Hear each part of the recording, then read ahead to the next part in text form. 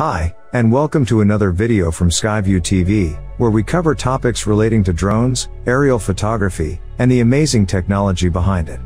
Today we are going to discuss remote identification of drones, commonly referred to as remote ID. With so much information out there, we will attempt to simplify it, and help new pilots get ready for the changes coming to the industry. Drones or unmanned aircraft systems are fundamentally changing aviation, airspace, and the national airspace system. A decade ago, drones were a hobby that most people didn't take seriously, but today, drones are everywhere, conducting important and even life-saving work, as well as providing a pathway for photographers, cinematographers, and creative influencers. Every day, the Federal Aviation Administration provides air traffic service to more than 45,000 flights, and 2.9 million airline passengers, traveling across more than 29 million square miles, that make up the national airspace in the United States. With all this traffic, the FAA is working on a system that can fully integrate drones into this network of both controlled and uncontrolled airspace. Governments outside the United States have developed rules to encourage safe and productive drone flights, while protecting airplanes, helicopters, people, and ground property. The FAA states that a new era of drone regulation is about to take effect in the United States, which is remote identification. According to the FAA's website on the remote identification program, quote, "Safety and security are top priorities for the FAA, and remote identification of drones is crucial to our integration efforts." As of the date of this video production, there have been changes to remote ID rules and dates, which we will cover later in this episode. Please note that with the rapid development and implementation of remote ID, we will add relevant changes to the comments section to keep you updated. Whether you agree with it or not, remote ID is here to stay. Use the chapter feature below the video if you would like to skip ahead to a different topic. With that said, let's jump right into it. You're watching Skyview TV.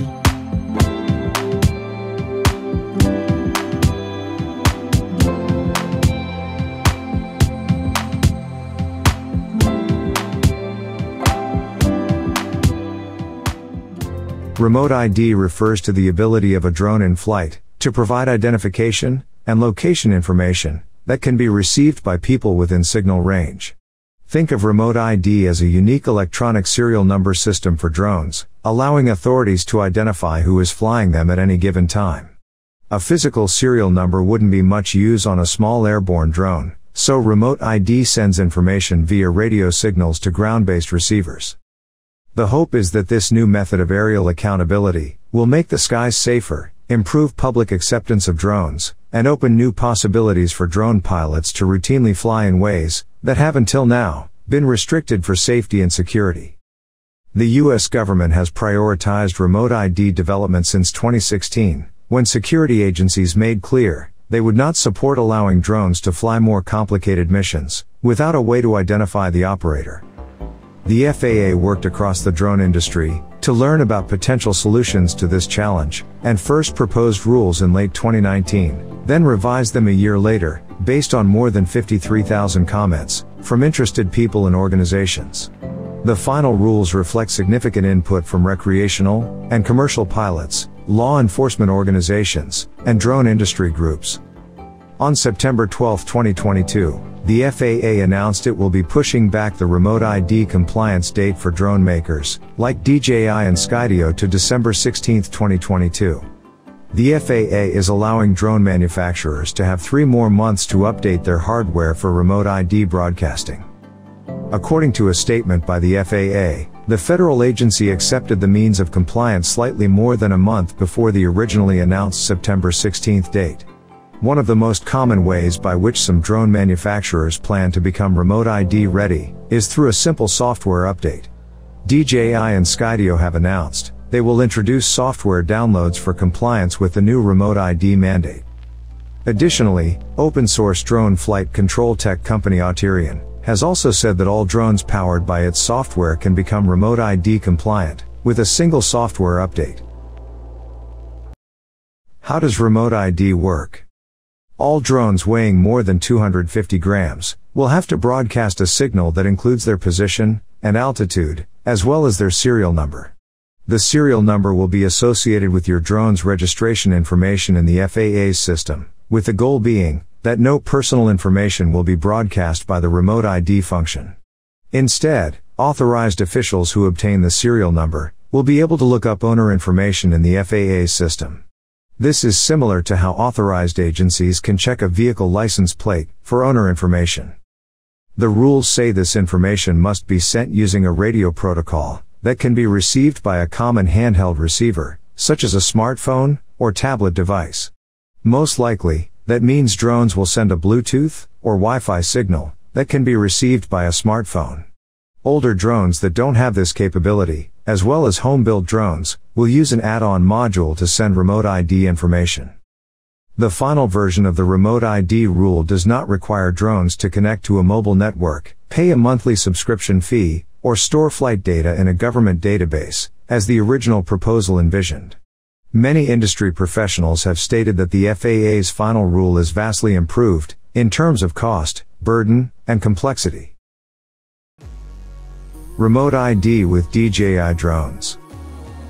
Operators who already own DJI drones do not need to do anything right away, because existing drones are not required to comply with the FAA remote ID regulations until September 16, 2023. DJI says it will provide firmware updates before that date to bring some of their modern drones into compliance. However, some older models may require a separate add-on module for remote ID compliance. At the time of this video, several DJI drones have been approved by the FAA for adequate compliance with remote ID rules. The models are the DJI Mini 3 Pro, Avata, Air 2S, Mavic 3, Matrice M30, and Matrice M30 Thermal. Operators who already own the drones listed above will be able to comply with remote ID rules by downloading a free firmware update from DJI at a later date. Newly manufactured versions of these drones will comply with remote ID rules, with no further action required from operators. They will ship with a regulatory label attached to the drone.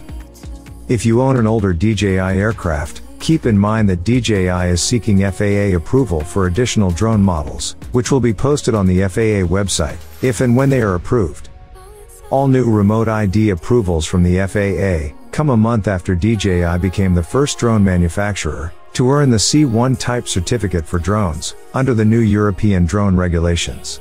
The C1 certificate for the Mavic 3 series, which is applied through a firmware update, gives DJI operators more freedom to fly in areas that were previously restricted. Remote ID with Skyview drones. Skyview announced all new drones produced after the third week of September will have remote ID built in, except for the Skyview X2D. These remote ID compatible drones will be clearly identified with a special label. The X2D drone is exempt from this rule because it is used by the Department of Defense. The US drone manufacturer posted in their blog what the remote ID rule means for existing Skyview drones, quote, "If you purchased a Skyview drone that was produced prior to September 16, 2022, you are not impacted by this change, and your drone will not broadcast remote ID information. However, if we repair or replace your Skyview 2 Plus or X2E drone on or after September 16, 2022, the drone you receive back will have remote ID built in, regardless of its original manufacture date." Skyview also stated they will determine the best path to remote ID compliance before the 2023 deadline and plans to enable compliance through a software update, just like competitor DJI. A recent Skyview press release stated, "Our customers are our top priority, and we are committed to helping every Skyview pilot understand what's required to comply with the regulations. In the coming months, we will share more details for customers with non-remote ID enabled drones on Skyview's plans to help them meet the operator compliance deadline before September 2023. Will the compliance date be pushed back again? The FAA has admitted that other manufacturers may not have sufficient time to adequately design, develop, and test their drones for remote ID broadcast in time. Accordingly, the FAA says it will exercise its discretion in determining how to handle any apparent non-compliance, including discretion to not take enforcement action, if required. The FAA has also acknowledged that there has been a delay on the agency's part in formalizing the accepted means of compliance, which refers to the hardware methods by which a drone manufacturer would comply with the performance-based requirements for remote identification. The American Society for Testing and Materials has helped the FAA to establish these standards by seeking input from both drone manufacturers and regulators. What do I have to do? This answer is wholly dependent on which drone you operate or plan on buying, as of right now. Remember that drone compliance on remote ID is now set for September 2023. As we mentioned earlier, DJI's newest drones are being designed and built with remote ID requirements in mind. DJI will provide more information about how to comply with the rules as the mandate gets closer, but in the meantime, just keep an eye on information from drone manufacturers and the FAA. As we say in a lot of our videos, just make sure you always fly safely and responsibly, following all applicable laws and regulations in your jurisdiction. You can also visit dji.com/flysafe to review their guidance about staying safe in the air. How do you feel about remote ID? With all this being explained, it seems that most drone industry advocates are happy that there's some sort of guidance that drone manufacturers, individual pilots, and enterprise operations can adhere to, so they can continue to scale in compliance with these newly established laws. With rules to adhere to, we feel that it makes the skies a safer place to fly, and helps continue to usher in a new age of drone operation, with wider acknowledgement and identification among the public.